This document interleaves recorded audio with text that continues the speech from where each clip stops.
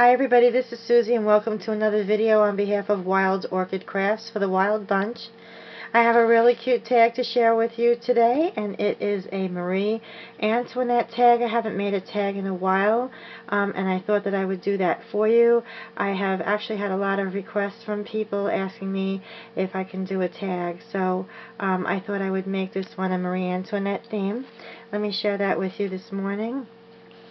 I really love the way that this came out, and what I had done was use a regular standard size shipping tag, and the base of it, what I normally do for these vintage type tags is use the Vintage Photo and Tea dye from Tim Holtz line of inks through Ranger, and I gently use that with a blending sponge, and then I stamped with a French stamp, some French wording, very pretty, and it's very faint. I don't know if you can really see it, but you can certainly see this on my Facebook channel where I had posted this a few days back.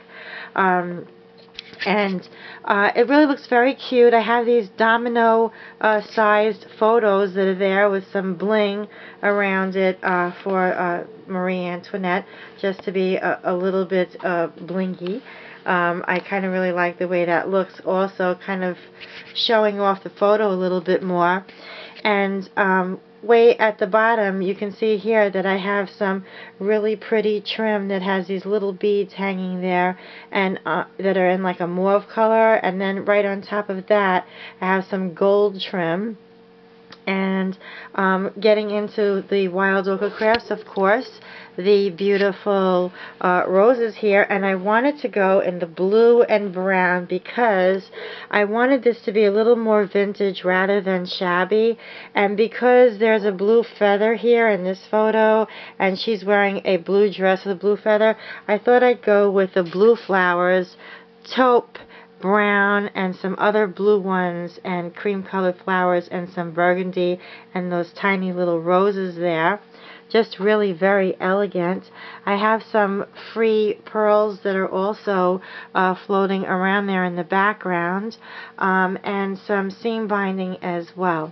So as you can see, some of these flowers, like this really large blue one, might look a little bit smaller than the normal size, and that's because I took off one of the layers of the roses, and I also did that for the brown and the taupe as well. Because this was a tag, I wanted to use these flowers. They're just so beautiful and striking, and I thought that the pieces that were left over, I would go ahead and use those way at the top by just kind of squishing them together like that, gluing them, and then gluing them down with hot glue onto the tag.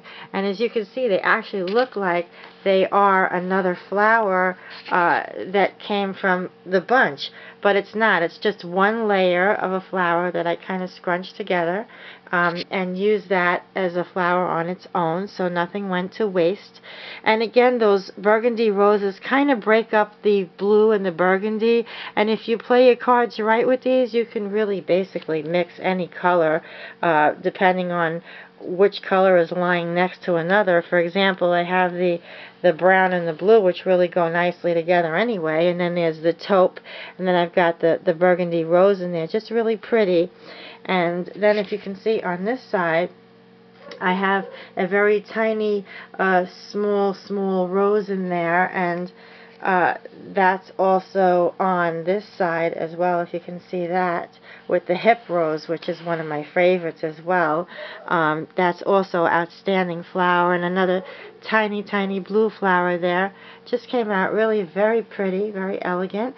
I have it standing on a wrought iron easel, which is kind of like a frame almost. You can put like a frame in there, and I have this sitting like this in my craft room. I just thought it was really very pretty, and I really like making these tags. I used to make a lot of tags. I mean, I have a box with probably over 100 tags in them that I made over time. And I have to say that the Wild Ochre Crest flowers really does make an outstanding presentation on anything basically that I use them on. So, and I really hope that you enjoy seeing this tag as much as I enjoyed making it.